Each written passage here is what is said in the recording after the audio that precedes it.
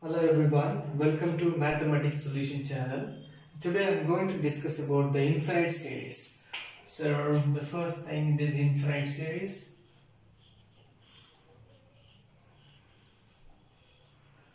Before getting to the problem, we have to know some basic definitions. So that the first thing is the sequence of the real number, then series, convergent, divergent, and the important last one is oscillatory. What is mean by convergent sequence? The sequence is the ordered set of real number. It is called ordered set of real numbers. Okay, ordered set of real numbers. How can we express this ordered set of real numbers? Let us take A1, A2, A3 up to AN are the real numbers. We can write it as A1, A2, A3 up to AN, and here we have considered only n terms, that is called finite sequence. If the terms are unlimited, then we can call it as an infinite sequence. We can write it as an plus 1 up to infinity.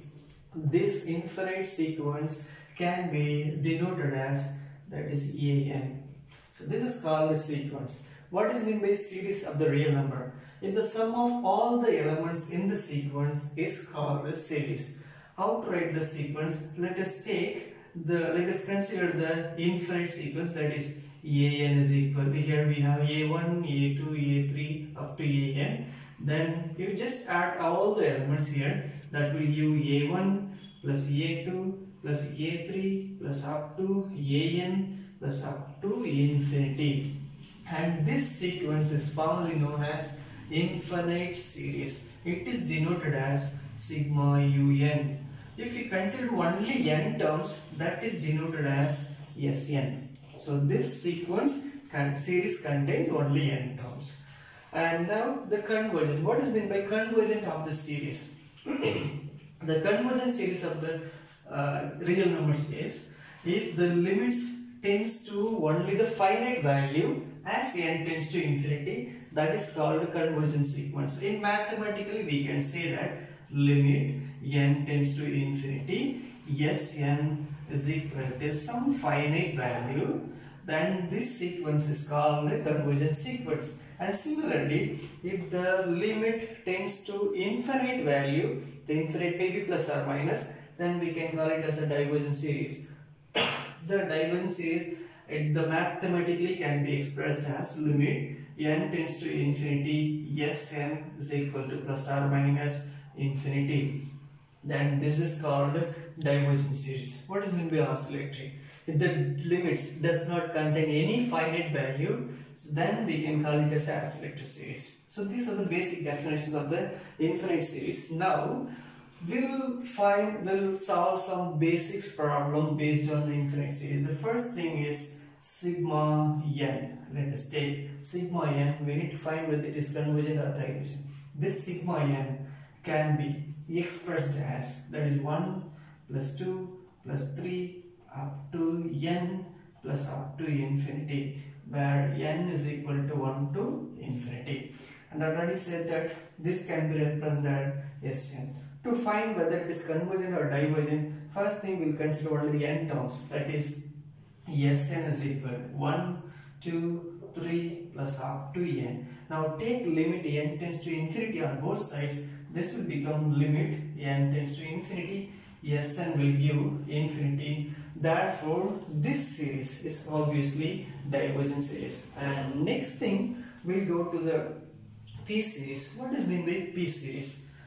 Let us consider the p series is sigma 1 by n power p. What is meant by p here? Depends on this p value, the series will become convergent or divergent. So what are that values? Suppose we have some two values. Suppose if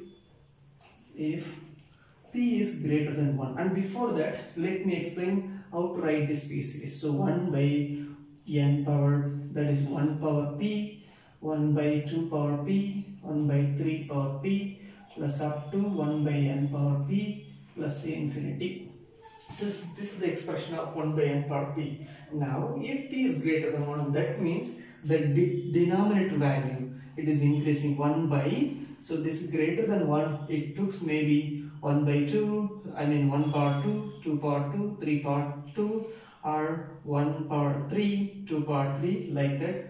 Already we know the basic things. If the denominator increase, the whole value will be decreased, so that this will be automatically convergent.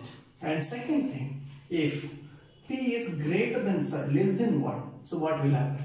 That means less than 1. Let us take some negative values here. So 1 power minus 2, 2 power minus 2, 3 power minus 3. I will explain here. That is Sn is equal to 1 power minus 2, 1 by 2 power minus 2, 1 by 3 power minus 2, plus up to 1 by n power minus 2. And this series can be rewritten as 1 square plus 2 square plus 3 square plus up to n square. And look at the first problem. This sigma n value is 1, 2, 3 up to n. This will be infinity, and this is the square of that particular value, so that this is also obviously divergent. So next thing, so first thing, the Sn is a divergent when p is less than 1. Suppose if p is equal to 1, then what will happen? So this is the some trivial case and tricky case as well. Suppose now substitute that sigma 1 by n. If we express this 1 by 1, 1 by 2, 1 by 3 plus up to 1 by n, let's take n is equal to 1 to infinity, then infinity term. And now consider only Sn, that is n terms 1 plus 1 by 2, 1 by 3 plus up to 1 by n. If you take limit n tends to infinity, the last term is the nth term is 1 by n, so this will become a 0. But if you take limit n tends to infinity, so Sn, this will become 1 by infinity, which is equal to 0, is a finite.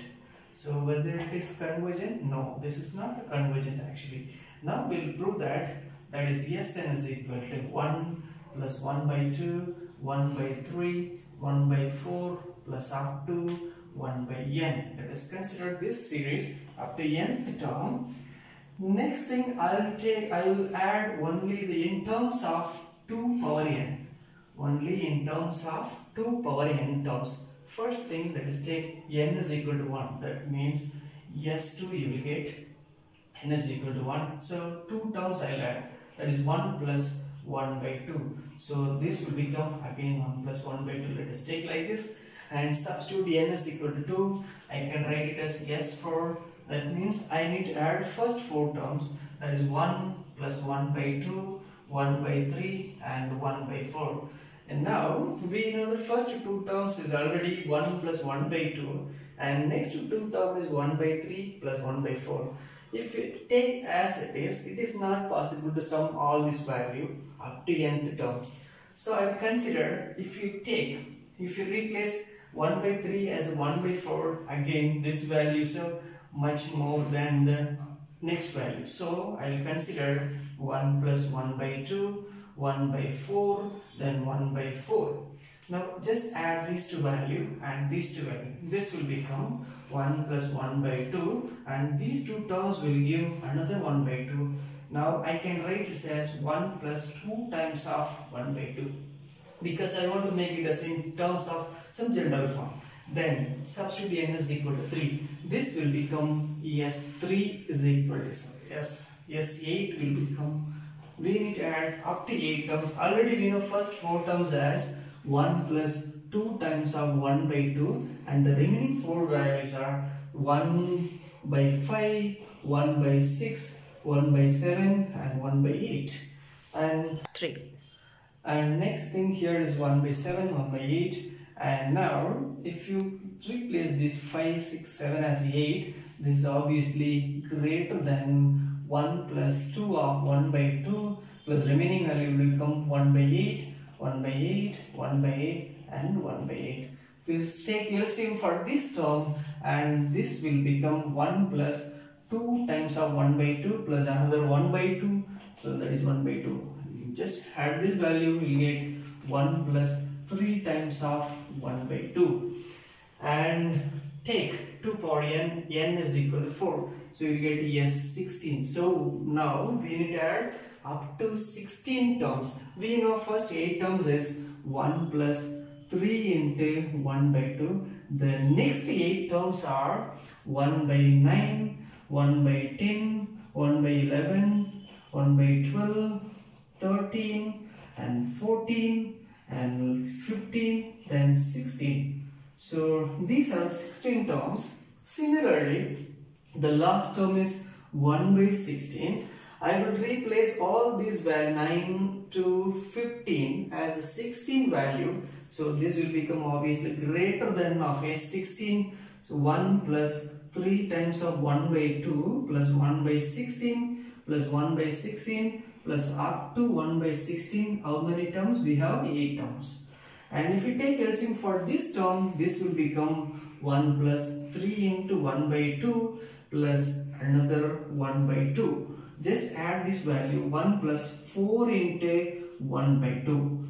If it is 2 power n, that is 2 power 4, we got 1 plus 4 into 1 by 2. If it is in general term, let us take s into 2 power n, we can write it as 1 plus n into 1 by 2. And next thing, so yes, 2 power n is equal to 1 plus n into 1 by 2. Now take limit n tends to infinity on both sides, because now we extend the limit up to nth term. So that limit n tends to infinity, s 2 power n will become limit n tends to infinity 1 plus n into 1 by 2. Now substitute n is equal to infinity, 1 plus infinity into anything that will become infinity. So we got here it is infinity. So we know by the definition of convergent, divergent, we got here is a plus infinity, so that this 1 by n, sigma 1 by n will become divergent series. So thanks for watching.